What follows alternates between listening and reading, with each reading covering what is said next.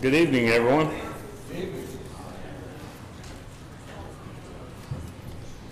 Was able to get the yard mowed right before the rain. It makes me just feel fantastic. Yeah, it's one of those good things that can happen right before the rain.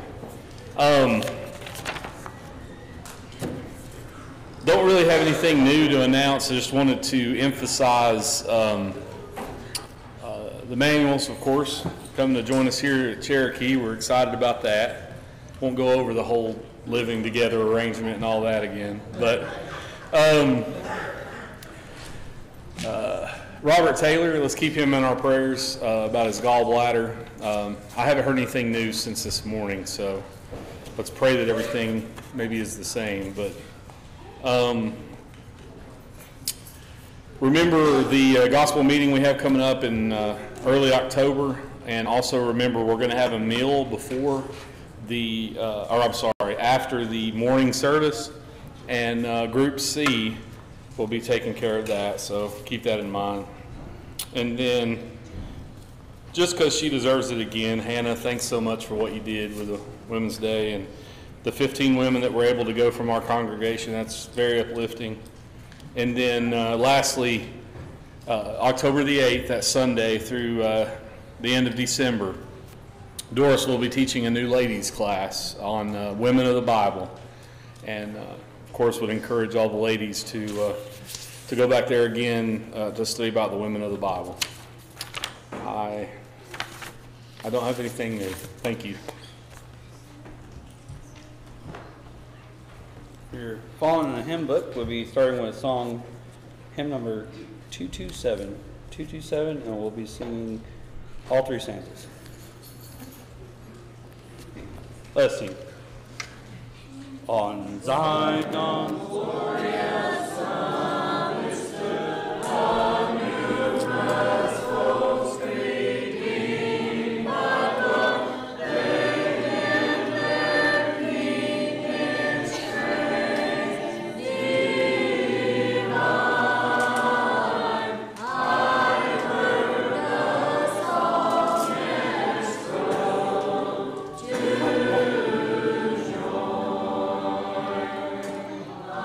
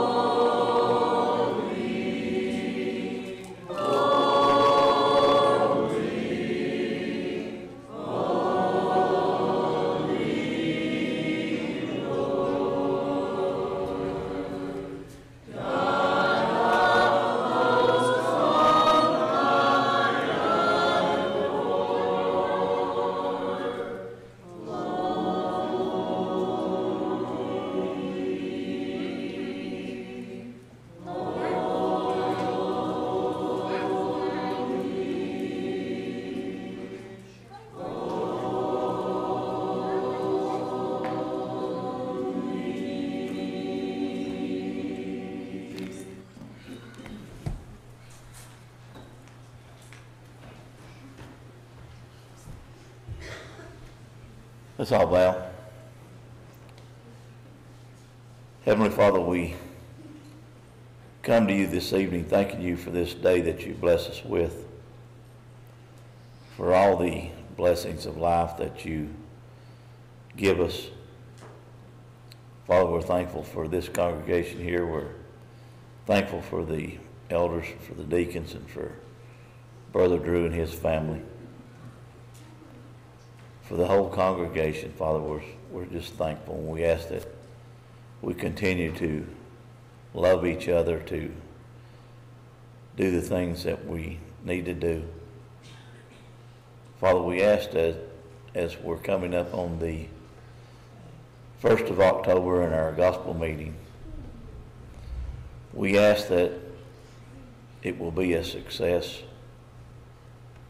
that you bless it, that you bless Brother Wayne and his good wife, that you be with each and every one that comes nightly to the meeting. We ask that we would be out telling people about this meeting, and that many things good will come about this and through this, and souls will be added to the kingdom. Father, we love you. We know that you love us because you sent your Son to die on that cruel cross that we might have that hope of heaven someday. Father, we look forward to that day when you come back. We ask that you forgive us of our many sins, that you continue to watch over us and continue to bless us. And it's in Jesus' name that we pray. Amen.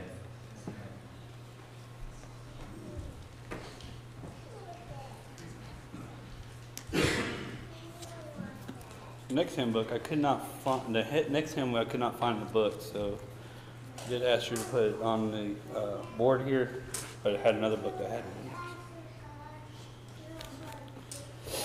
it. Earthly wealth and fame may never come to me, and a powerless faith here mine may never be, but the conqueror may it cry for me doth bear.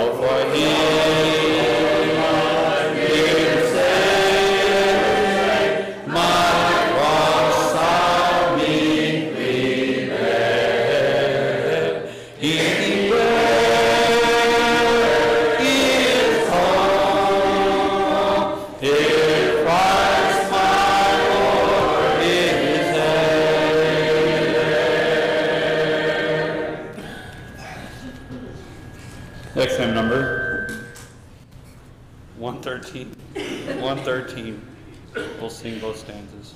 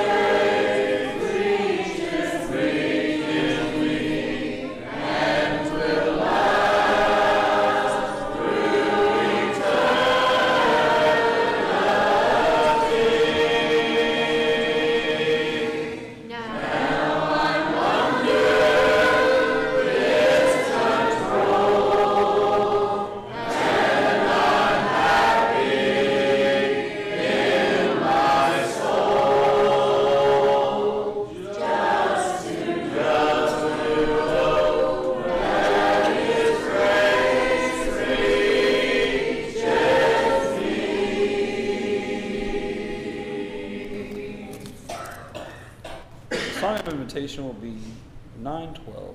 Oh, yeah, 9. But correction. Yeah, 9:12. Thank you.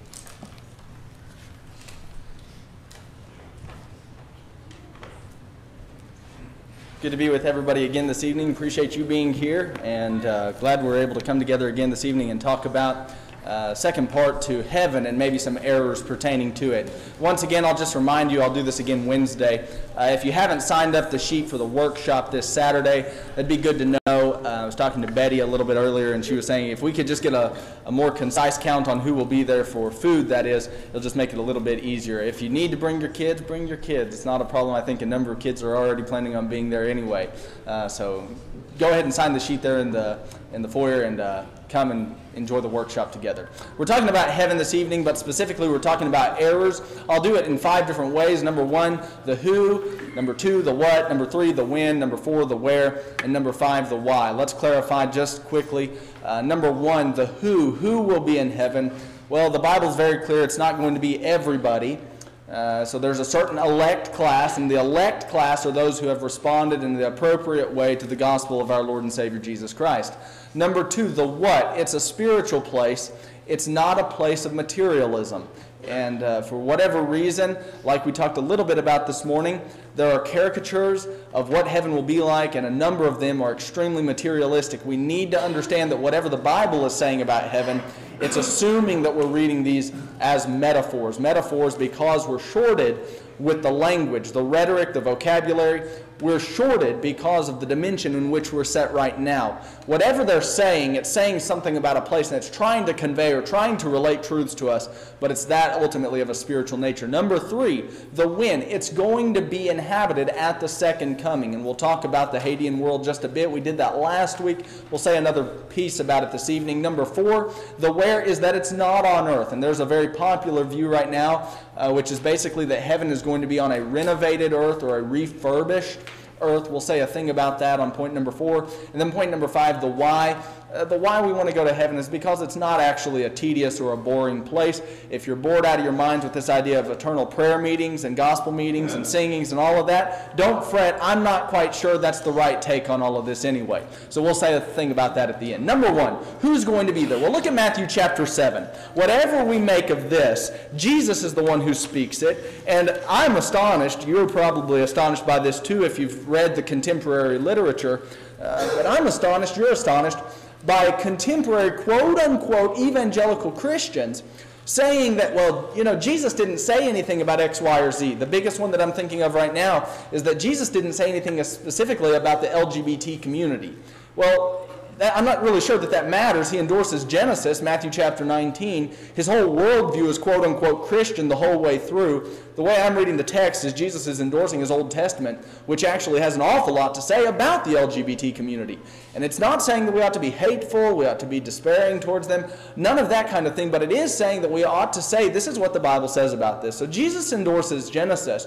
But what I also find interesting is that Jesus in Matthew chapter 7, beginning in 13, does make this remark, which is extremely anti-pluralistic. It says in Matthew 7 and verse 13, enter through the narrow gate, for the gate is wide, and the way is broad, that leads to destruction, and there are many who enter through it.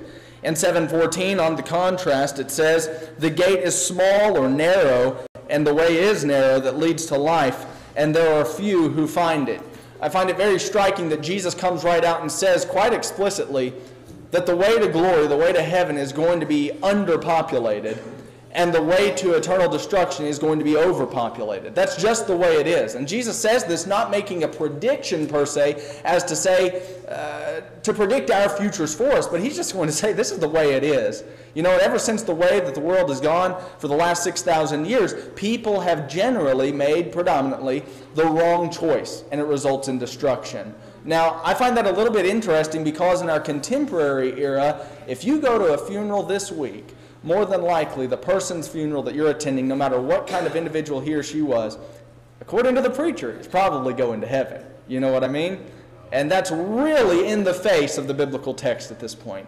Now, I'm not trying to claim that I'm the judge, the final judge. After all, I believe in an omniscient God who can vary out all of the variables. And so if you are a mentally handicapped individual, and I, Drew Leonard, don't know it, but God does, well, he can sort that business out. If you're an individual who maybe wasn't of an accountable age, maybe you're right there on some kind of line, if we can imagine it that way. Is 12 years old or too young to obey the gospel? I'm not sure, and I'm sure that varies on the individual and the experiences and the educational level and a number of things.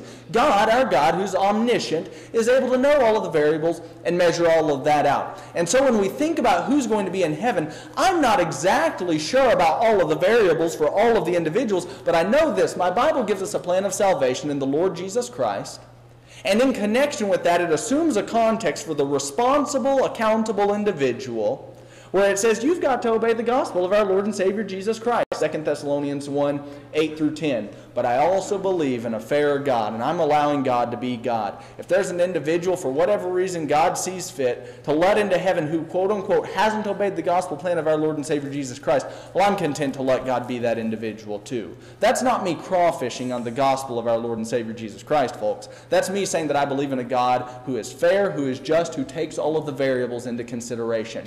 I heard a story a couple of years ago. We were talking about this in a class back in the other room a couple of quarters ago. And I heard of a case in Bates City, Missouri, where there were children, catch this, they weren't children, they were fully adult age, and they had been locked up in cages since they were born. This came out in the news. This is 20 minutes from where we live. And these sick individuals had locked kids up for 20 plus years, and then these kids were found. You can imagine the kind of social skills they had, right? Well, they accountable before God? I don't know, but I don't have to know either. I'm very, very let's say thankful, very thankful that I can turn that over to God and say, you make the call on that one, God. And if you see fit to send them to everlasting punishment, I think God's committed to the plan of eternal redemption, don't you? So I think it's His call. He knows what's best. He's committing to saving as many as possible. And so we believe in the right and fair God. We believe in the right kind of God, but also from the God who came in flesh. He Himself made the declaration, few there will be that will find it. Matthew chapter 7, 13 and 14. That's explicitly from the lips of Jesus. We've got to take that for what it is. Number two, heaven is a place that's not material. It's a place that is spiritual. Now, we looked at a number of these passages this morning, or I at least brought them up. It talks about the crown of life in a couple of them. It talks about a city that we're looking for. It talks about a country we're looking for. But if you flip over to Hebrews chapter 12 with me, there's a remark made about this quote-unquote city to which the ancients of the Old Testament were looking. And in Hebrews chapter 12, beginning in 22, he sets this contrast up between the old Mount Sinai and the new Mount Zion. And he says, old Sinai was this way, that way, and the other. But he says on the other hand in 12:22, the saints that he's addressing, the Hebrews, have come to Mount Zion and to the city of the living God. They've come, presently that is, to the heavenly Jerusalem, to the myriads of angels. And catch this in 12:23, to the general assembly and church of the firstborn ones is the plural in the Greek, who are enrolled in heaven. It's a church comprised of Christians, is what he's saying in 12:23, who are enrolled in heaven, and to the God, the judge of all, and to the spirits of the righteous made perfect. Now catch this. Here's what he's aiming at in 12:22 and 23. He says that we, the New Testament church, the people of God, are the city to which we've always aspired to reach anyway. But the point he's also making is that there is an already but not yet aspect to all of this. Now that's a little bit tricky to wrap our minds around, but here's what he's aiming for. We are already experiencing a foretaste of glory divine right now in the New Testament church. But he awaits a full consummation. Oh, Seth, I must have given you the impression my voice was bothering me. Sorry about that. But thank you for the water all the same. It is what it is. You know, I don't know what else to say. Thank you. I can say thank you. Hebrews 12:22 and 23, he's getting at this idea that the church is a foretaste of what is yet to come. We're imperfect. But in Romans chapter 8, he does this sort of thing the whole way through Romans 8 and 9. He says, we're already glorified. Well, is that true? Because in Romans 8, he goes on to say that we shall still yet be glorified. He says, now we're already adopted. We're already adopted as sons. But then he says in Romans 8 and 9, but there's still an adoption yet to come, specifically the redemption of the body. What the writer, Paul, is toggling between is the already, what we're already experiencing, and what is yet to come. It's not that we haven't already been glorified, adopted, saved, justified, sanctified, and any of that. We already have been. But the full consummation of the thing is still yet to come. It's kind of like within Joshua chapter 6. You remember where God tells Joshua, he says, you're going to march into the city 6 times, right? 1 on each of the days. And the final day, you're going to go around it 7 times, 13 total times. And he says in Joshua 6:2, see, I've already given you this city, Jericho. They hadn't even marched yet.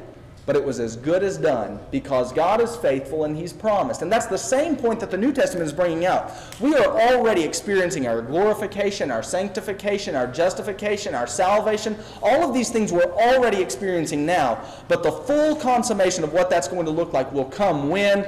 At the second coming. And that's what Hebrews chapter 12, 22 and 23 is honing in on. Let's move into point number 3. When is this going to happen? Well, it's at the second coming. Look at this very important passage with me in John chapter 3. Jesus, of course, is here with Nicodemus, and he's saying a couple of things about this water baptism that's recently developed with John the Immerser and himself, Jesus. Though it says in John 4, 1 and 2, Jesus personally did not baptize any of his disciples, but he was taking them there to the water, and somebody was doing the baptizing, John 4, verse 1.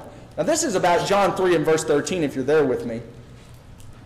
He says, "No one has ascended into heaven, but he who descended from heaven, the Son of Man." Now it looks like to me, then there's an important point. When is heaven going to be inhabited by people, humans? Well, it looks like it's not going to come until the second coming. In John 3, the statement is made, nobody has yet ascended into heaven. Now, that's a little bit odd because, well, it's not odd. The text is what it is. But I find it odd that at a lot of funerals, we preach people straight into heaven. You know what I mean? And if I'm reading it correctly, that's not exactly right. That's not exactly where people go. Now, let me tell you a quick little thing. Show of hands, who's heard of the name Gus Nichols? Good, a good number of us. How many of you have heard of the name Guy Woods? Good. His middle initial is Guy in Woods, but Guy in Woods kind of sounds a little bit odd, don't you think? You know. Anyway, I suppose a man's name is what it is. But here's the point. Both of these fine gentlemen, good Bible students, I know where they're coming from. I don't like the view. They held this view that Hades was emptied in AD 70 at the fall of Jerusalem. Now that's very odd, isn't it? Now why they think that is because of a number of exegetical reasons, and I think they're flatly wrong on the point. I don't think that Hades was emptied, and now from 70 AD forward, people go either directly to heaven or directly to hell. You talk to me about that if you're interested in the subject later on. But Guy Woods and Gus Nichols both held such a view. I don't think that the text will support such a thing. John 3:13 says that no man has yet ascended into heaven except for the one who came, lived the life, and then was glorified. And that's because he holds a very unique spot. Why, right in the same chapter it calls him the only begotten Son, which is a very unique title to say the least. Jesus is God in the flesh, so it makes sense that he would be seated at the right hand of God in a very personal way, wherever's not the right word, but something like it, wherever that is. And I think that if we're reading the text rightly, what happens at this point, if somebody dies, one individual goes either directly to paradise or goes directly to what we would call Hades, specifically as Luke 16 has it, torments. So it's kind of a waiting compartment if I'm reading all of this correctly. I think 1 Thessalonians 4:13 through 18 supports that kind of thing because he says that the Lord will come in the clouds and he still has to receive those who are already dead in Christ to take them home. What business does he have at the second coming taking them home if they're already entering heaven at that point forward? You see what I'm saying? There's no taking them home. They're already there. And so 1 Thessalonians 4, along with some of these other passages that I'm referring to, support the idea that upon death, you and I are going to either go to paradise or torments. Why? Luke chapter 23:43, there's the thief. He's hanging on the tree next to Jesus, and he says, "Lord, you remember me when you come into your kingdom." And what does the master tell him? He says, "Today you'll be with me in paradise." Now, if you take this idea that after the cross, about 37 years, 70 AD would somehow empty all of the Hadean world, if you hold that view, you hold that view. And I'm not necessarily chiding you for it, though I don't think you're right. So that is what it is. I think this. Flip over to this passage with me in Philippians chapter 1. Paul talked about this, and this is a little bit of a hiccup, but I think it's explicable. This is Philippians chapter 1, beginning in 21. Paul talks about, and of course he's sitting in a Roman cell at this point, so I think that would kind of accelerate his emotions. Philippians chapter 1 and 21 says, "For to me to live is Christ, and to die is gain." But, he says in 22, "If I am to live on in the flesh, this will mean fruitful labor for me, and I do not know which to choose." And he says in 23, "But I am hard-pressed from both directions, having the desire to depart and be with Christ, for that is very much better." 2 Corinthians 5:3, 5:6, and 5:8 all say nearly the same thing, where he says we will be with the Lord. Now, some think that to mean then that what's going to happen upon immediate death, if you were to die right now from a heart attack, you would go directly to heaven with Christ or directly to torments, which is the alternative. I don't think that's a correct reading of these texts in light of everything else I've just said. I think that what he's saying when he talks about being with Christ is the same kind of thing that the thief is told in Luke 23, where he said, "You'll be with me in paradise." That's not to say that you're in heaven personally, but I think it's to say that you're with Christ in a more accelerated sense. Does that make sense? So it's not the same as here, but it's not the same as heaven either. It's that intermediate state. I think that's what he's aiming for in passages like Philippians 1:23, 2 Corinthians 5. I think that's what he's aiming at. When will heaven be inhabited? I think ultimately it's at the second coming, where 1 Thessalonians 4 does say the Lord will come in the clouds and take those that are saved back to heaven. The alternative, of course, is implied. Let's look at point number 4. This is where I'll spend the majority of my time for the rest of the evening. Where will heaven be? Well, I am certain, you may not be, but I am fairly certain that it's not on earth. If you take a look, though, at Matthew 6, as we did this morning, 1 Peter 1, it talks about how heaven is an inheritance which is for us. It's a heaven which is reserved in heaven for you. Our inheritance is in heaven, reserved for us, it says. Now that's a little bit interesting because there's a view out there now arguing, and it's called renovated earth or refurbished earth, and the idea is that heaven will be on a renewed planet.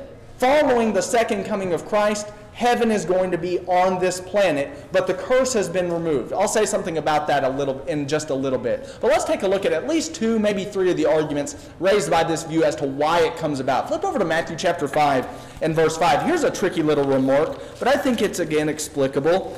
In Matthew chapter 5, especially verses 3 through 12, we have the arrangement of the Beatitudes. And one of the remarks made by the Master in Matthew chapter 5 and verse 5 is, "Blessed are the gentle or the meek, for they shall inherit the earth." I listened to the forum between Dan Chambers, he's got a couple of master's degrees in theological studies, and then Ralph Gilmore, who's a doctoral professor at Freed-Hardeman. And they had a discussion on this idea of renovated earth back in 2017 at Harding University's lectures. Now the interesting thing is that Dan Chambers takes the position that heaven is going to be on a renewed, renovated, refurbished earth. Gilmore, of course, opposed the idea. Gilmore's got some helpful things to say, but in a lot of ways I differ from him too. That's not really helpful for us, is it? Well, here, let me tell you where I'm headed. Chambers said that in Matthew 5:5, you explained the phrase, "Blessed are the meek, they will inherit the earth." And he interprets this to mean something like our eschatological reward, our final reward in heaven is actually going to be a convergence between heaven and earth coming together in a renewed, without the curse brought by Adam, kind of state or form. Now, I think that's a little bit naive, because if you look at Matthew 5:5 and you've got a good cross-reference kind of Bible, it's going to send you back over to Psalm 37. Now, if your Bible doesn't do that, I'm doing it to you now. Take a look over at Psalm 37. Hold your finger in Matthew 5, and let's see if Jesus has a backdrop for what he's saying in Matthew 5:5. This is where a reading of the New, as read with the lens of the Old Testament, is extremely helpful. If you jump right to the New Testament, especially books like the book of Revelation, and you just have discarded the Old Testament, you're lacking a major part of the data, folks. And so in Matthew 5:5, it's very important, I think, that we recognize that Jesus is using an Old Testament text as his backdrop. The text is Psalm 37. If you look at Psalm 37 now, just glancing through this with me, look at 37 verse 9.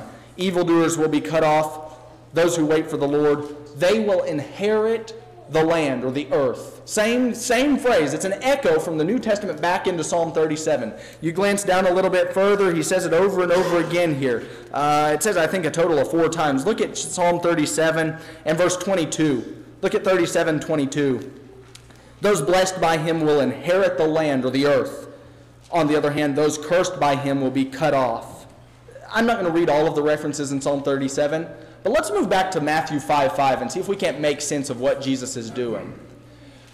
Paul is very notorious for taking an Old Testament promise that rests in Old Testament ideals and expectations and kind of giving them an update in a New Testament kind of spiritual way.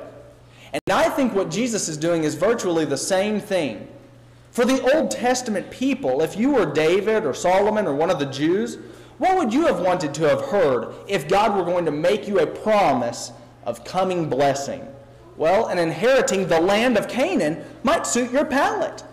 But for Jesus, he's taking that kind of promise from God and expecting them to make the transposition into a new context. For the Christians, for people who are listening to Jesus, and inheriting the promised land in Canaan is hardly satisfactory. For David or Solomon, that might have worked. But what Jesus is doing is he's updating it a bit, and he's expecting us to read Psalm 37, this promise, you will inherit the land, but to transpose it into our own context, which is to say this then. I don't think Jesus is reading that remark literalistically. I think that what Jesus is doing is he is expecting us to read the promise, you'll inherit the land, but say, but how does such a promise fit for me? An inheritance of a physical land is just simply not what Jesus, I think, is wanting us to take from Matthew 5:5. Thumbs up or thumbs down if that makes sense. Okay, nobody ever shows me thumbs down. I don't know if you're being dishonest or you're just hiding your thoughts from me or whatever, but I think that in Matthew 5:5, he's expecting us to read it now through our own lens, though it had once been written through David or Solomon or another fellow Old Testament Jew's kind of anticipation. Let's move on to a second point. The idea of a renovated earth is expected because of a literal reading of the prophets and Revelation. I listened to Dan Owen on a 30-minute little expose he did on this idea of a renewed heavens and a new earth, and he talks about heaven and earth becoming one at the second coming of Christ. Look, folks, the exegetical work by these gentlemen, I'm trying to be fair here, is shoddy at best. I mean, it is shoddy at best. Flip over to Isaiah 65 with me for a moment. You have this phrase, the new heavens and the new earth, only 4 times in your entire biblical works.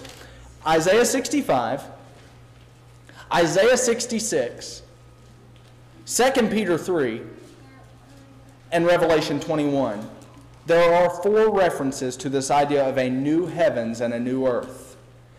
I'm saying this. To read these texts as literal raises 1,000 questions and 1,000,000,000,000 problems.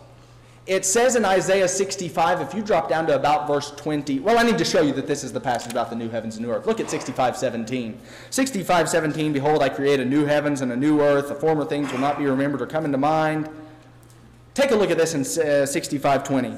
No longer will there be in it an infant who lives but a few days, or an old man who does not live out his days. The youth will die at the age of 100, and the one who does not reach the age of 100 will be thought accursed. Now, folks, we're in the context of the new heavens and the new earth, right? If we read this as strictly a literal expose, is there going to be death in the new heavens and the new earth? 65 verse 20? Will infants live to be 100 years old and then die? That doesn't sound like heaven. I'm arguing that we need to be reading figuratively here. Look across the page at 66. Look at 66:22. 66:22 has it again. Just as the new heavens and the new earth, which I make, will endure before me, declares the Lord, so your offspring and your name will endure. Now catch this. If you back up to 66:21 in the same context, he says in 66:21 that he's going to gather some of the individuals for priests and for Levites. All of this business in heaven? Let me tell you what I think about it, for whatever that's worth.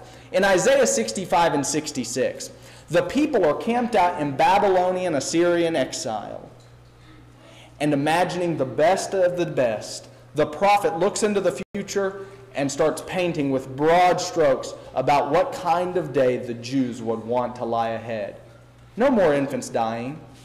No more looking to who's going to be our priest or who's going to be a Levite. They're all over the place, and God will select a number of them. The prophet imagines a better day, a day after the Assyrian Babylonian crisis. It's not an accident. Hold this thought. It's not an accident that when we get to the book of Revelation, that's a new enemy. But John is using the same metaphors, the same figures of speech. But he calls the enemy, Revelation 14, we saw this last week, he terms the enemy Babylon. and to predict or to pronounce a forthcoming deliverance from whomever the new oppressor in Revelation is, calling them Babylon, he too gives an idealistic vision of a new heavens and a new earth. If everything on this planet were set right, this is what it looks like. But flip over to Revelation with me then and look at Revelation 21. In Revelation 21, we have these kind of descriptors. We looked at a couple of these last week. But whatever we make of Revelation, it's locked into the time frame that it's at hand and it's quickly to come to pass. 1:1, 1:3, 22:6, 22:10. And when you get to Revelation 21, and he talks in verse 1, he saw a new heaven and a new earth coming down out of heaven. He's talking about an image. He's talking about a figure of speech, which is to say that the era of the oppressor is behind us. It's as if in the drama, in the vision, this old order of Domitian, the Roman emperor, is passing away, and God's order is successful and back on top once more. That's the point he's making. Now, if that's not clear enough, and I know there's some exegetical work that needs to be sorted out there, but you drop down to 21:9 with me and see this. Whatever he's talking about, 21:9 has it said this way: one of the seven angels who had the seven bowls full of the seven last plagues, which are actually dumped out on the Roman beast, so says 16, came and spoke with John in the drama, in the vision, and said this: come here, I'll show you the bride, the wife of the Lamb. What we have is a picture, an elaborate picture, a highly metaphorical, figurative picture, in the vision, in the drama, of the triumphant bride of Christ, who has lived faithfully even through the wicked regime of the Roman emperor, Domitian. I think that Revelation 21 is a picture of the triumphant church in the first century, and if we can't make the adequate transposition into our own key, we're not reading the text the best. We have to still see that God is still spurning us to faithfulness now. And I think there are a trillion passages elsewhere that talk about the second coming, the heavenly home that we've got. I just don't think Revelation 21 is saying a whole lot about that. It's in a context of the Roman deal, and it sits an awful lot like the way that Isaiah's new heavens and new earth sat as well. Well, let's take a look at one more passage, and that is 2 Peter chapter 3. Now, this is a tricky little deal, and if you have a take on this text and you feel compelled to share it with me later, you go ahead and do that, and I promise you I'll try to be as respectful as I know how to be. This is 2 Peter 3. We have one of three ways we can go with this. And I'm afraid I should only give you one, but I'll say what I say. 2 Peter 3 has it this way. You look at 3:1. He says, I'm writing the second epistle to you. And he says, I'm stirring your minds up by way of reminder. He talks about the last days that are ahead. 3:3, knowing that, first of all, in the last days, mockers will come and say this, that, or the other. They're going to deny that God will ever judge this wicked world. You drop down into 3:5-7, and he uses the events with Noah as a backdrop. You remember how God flooded the world, he says? Well, he's able to judge it again. And in 3:8, he says it this way of 2 Peter 3:8, with the Lord one day is like 1,000 years. 1,000 years is like one day. He's quoting Psalm 90, verse 10. And then in verse 9, he assures us that God wants people to be saved. Now here's where the difficulties, if we allow that term to stand, here's where the difficulties come in 3:10. He says, but the day of the Lord will come like a thief, in which the heavens will pass away with a roar, and the elements will be destroyed with intense heat, and the earth and its works will be burned up. Since all these things are to be destroyed in this way, what sort of people ought you to be in holy conduct and godliness? And he says in 3:12, we should be looking for and hastening the coming of the day of God, because of which the heavens will be destroyed by burning, and the elements will melt with intense heat. But 3:13, here's your fourth case of this phrase, the new heavens and the new earth. He says, but on the other hand, according to his promise, we are looking for the new heavens and the new earth in which righteousness dwells. I have a number of thoughts here, but let me tell you the first two at least. The first one is this. Some of the Greek texts are questionable as to whether or not there's going to be a destruction or if it's going to be a purification. And so there's a big debate between all of the big hitters in theological studies. Should we read 2 Peter 3 as being a refining of the planet, or should it be an annihilation, a burning up, a consummation of the planet? And I'm convinced that whatever we make of the text, it is saying that the earth is going to be burned up with fire. So here's my point. The first view would be to say that this is actually a purification, and what's going to happen at the second coming is that earth is going to be refined by fire, like a purifying fire, and then the Savior is going to come back home to earth, which will be renewed without the curse, and heaven will be lived on earth. That's the first view. The second view is to say that no, that's not true. This is a literal burning by fire. The world's going to go out of existence. And that's the second view. And to say that this is not going to be a purification, it's going to be an annihilation of the planet. That's the second view. Now my view presently leans somewhere like this. I think that Peter is a Jew writing to fellow Jews who is using apocalyptic literature, who is styling his discourse exactly like that of the earlier teacher, the master teacher, Jesus of Nazareth. And in Matthew chapter 24, he presents this cataclysmic picture where the world is bombed out of existence, the moon is turned to blood, stars are turned to darkness. You get the idea. All of these things are going on, but it's apocalyptic imagery.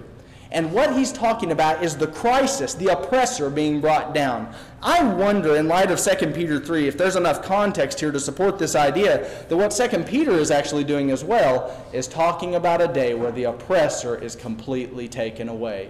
Who might the oppressor be? If I'm reading the context right, I wonder if he's not talking about AD 70 and the fall of Jerusalem, where the Judaic system is coming to a close. Press me on it. You send me an email and see if that's not right. I'll send you some resources. But here's what I'm aiming for then. You've got 4 passages that talk about the new heavens and the new earth. Isaiah 65 and 66, 2 Peter 3, and Revelation 21. And I think they're all saying the same thing. The oppressor doesn't stand a chance against God. And God is going to see to it that judgment prevails, righteousness prevails, and it's up to people like you and me, whether we're in the immediate context of Isaiah, Peter, or Revelation, to make the correct reading and say, we've got to be faithful to God. Now, here's what I'm aiming for in 2 Peter 3 specifically. Whatever we make of this text, it will not allow, as far as I can tell, it will not allow this idea that heaven will be on earth. It just won't allow it. There is no, I'd say a lot more about this if I had the time, but you'd get bored and we'd run out of time too. But you shouldn't get bored. I'm joking with you. But anyway, I need to say this.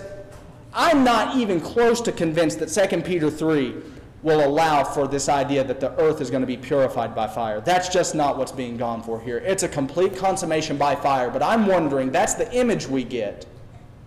Does that image symbolize something else, or is that a literalistic picture? That's what I'm holding in question. So you think about it, send me an email or something like that, and we'll pursue it longer. Take a look at Romans 8, and we'll bring this 4th point to a close. Romans 8. If there is any text that the idea of a renovated earth, heaven on earth view has, I think Romans 8 would be the strongest.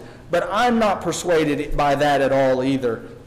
If you're taking notes, jot down Acts 3:21, where he talks about the restitution of all things. Acts 3:21, the restitution of all things. But Romans 8, as we read this morning, has it, the creation, verse 20, was subjected to futility. When Adam took of the fruit, the whole thing, it got wrecked. And he says in 8:22, we know that the whole creation, the whole planet, he says, is in disruption. It groans and it suffers even until now. And not only, it's not just for the non-Christians that this world still has its problems. He says even we, Christians, that is, 8:23, who have the first fruits of the Spirit, whatever we make of that phrase, even we are still groaning. Even you and I still have back pains. Even you and I still get MRIs. That's what he's aiming at in 8:23. And so he says, don't think that the world is wrecked just for the non-Christians. It's also for the saints. And so he gives us this picture. Ever since Adam, the world's had the curse. And the renovated earth, refurbished earth, renewed earth view, heaven on earth, that idea tries to say that what heaven's going to be like is earth without the curse. Now, I read John Mark Hicks from Lipscomb, and he tries to argue, catch this, he and some of his buddies try to argue that there are going to be roller coasters on earth as part of heaven. Folks, we're getting very trivial. We're getting very trivial. Yeah, Lipscomb, but at this point, is heaven even looking like heaven anymore? Theme parks, amusement parks in heaven. Look, I'm not necessarily sold on the idea that it's going to be an everlasting prayer meeting, but the idea of theme parks as being what heaven is like, I'm just not sure we're even close to on point. If the renovated earth has anything that looks to me to be a good argument, it looks like it would be a reversal of whatever happened at Eden, going backwards, and the curse is removed. But even if that were the case, what would heaven be like? I'm not real sure. Point number 5, why would you want to go to heaven? Well, for this, it's not boring or tedious. I'm not exactly sure what all is going to be up in heaven. I hope there's Bible study, I really do. I think that the best way that we have right now to get close to God is by studying the Bible. And we learn more about Him, and we learn more about Him telling us who we need to be. And so I hope that there's something like that there, though I'm certain there's not. But whatever heaven has, I'm certain it's going to be better than here. And I can't be one of those who thinks that heaven's coming to earth. I just can't be. In 2 Corinthians 4:18, a passage we looked at this morning, he says the things that we do see, the materials, the natural world, these things are temporal. The things that are not seen are eternal. Whatever our invisible heavenly home looks like, it's something that we've got to learn to see by faith and to live accordingly so that we might spend an eternity with God there. It's the best thing that God's bringing home to us. It's a home that's worth living and dying for. I think we sing a song that says something like, heaven will be worth it all. Heaven will surely be worth it all. And if that's not the case, then God's not faithful, and everything He's aiming for, well, it's null and void. Heaven is and place isn't the right word, but it's a place for the faithful. It's a place of spiritual existence. It's a place inhabited at the second coming.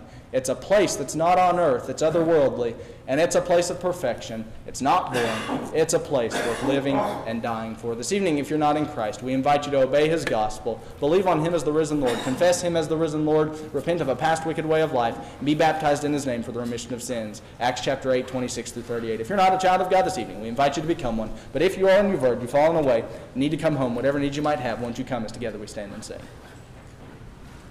Days are filled with sorrow and care, hearts are lonely and drear. Burdens are lifted at Calvary. Jesus is very near. Burdens are lifted at Calvary.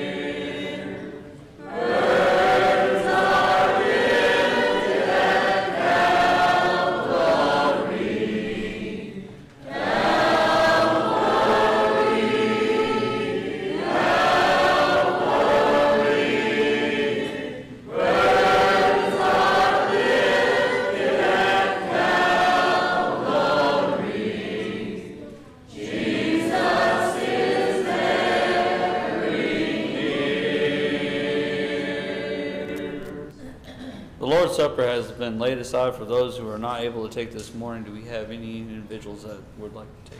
All right, we'll be preparing our minds with hymn number 386, and we'll sing the first stanza. 386.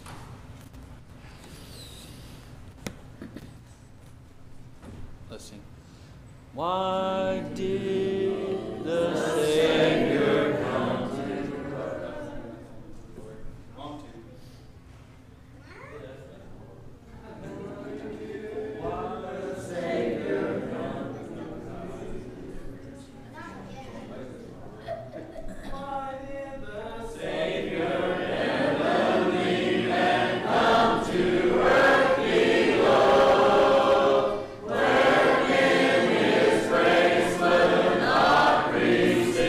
Be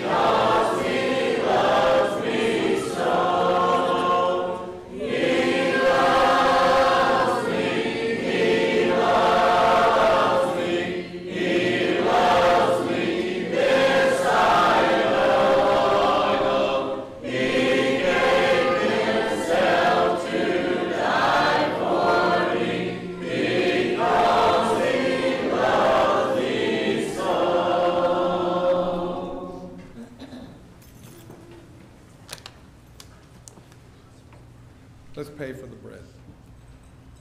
Father, we thank you for this unleavened bread which you have commanded us to use to remember the body of your Son that hung on the cross on our behalf, because we could not take away our own sin.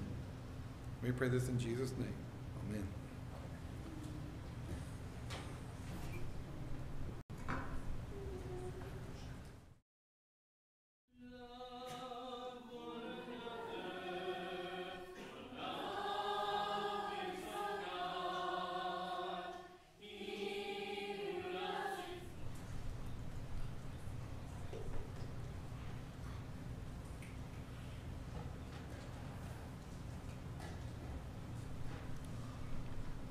Let's pray. Father, we're again thankful for this fruit of the vine that Jesus commanded we use to remember the blood that he shed on the cross. By it, we're able to have our sins forgiven in obedience to the gospel which he had preached and commanded through his disciples, the apostles, and take it into all the world. We are recipients of it today, just as they were then. We thank you for it, and it's in Jesus' name we pray. Amen.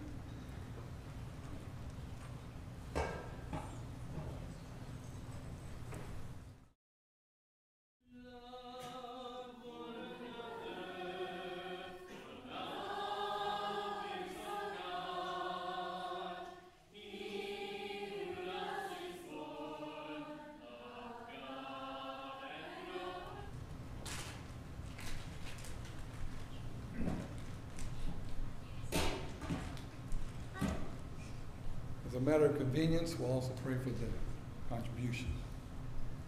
Father, we're thankful for the blessings you give us every day. May we not take them for granted too much. You know that we do sometimes. We're thankful that we can give for the work of the church here in this place, and that by it we can glorify your name. Help us to use it in ways we may not have in the past, but look for opportunities to tell others about you. Thank you for this opportunity, and it's in Jesus' name we pray. Amen.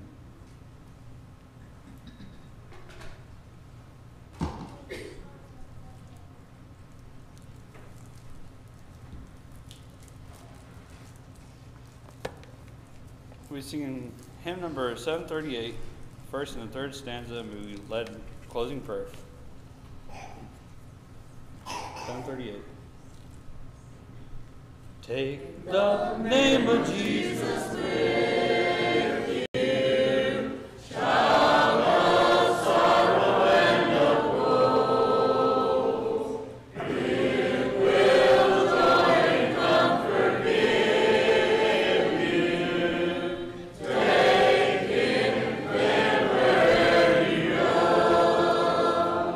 Precious name, oh how sweet, oh power and joy of it. Precious name, oh how sweet, oh power and joy of it.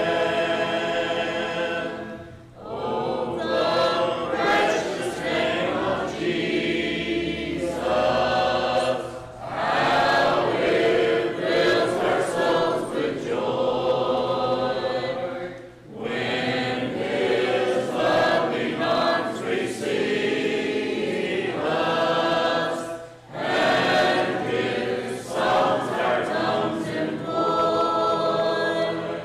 Precious name, oh how sweet, oh power and joy of it. Precious name, oh how sweet, oh power and joy of it.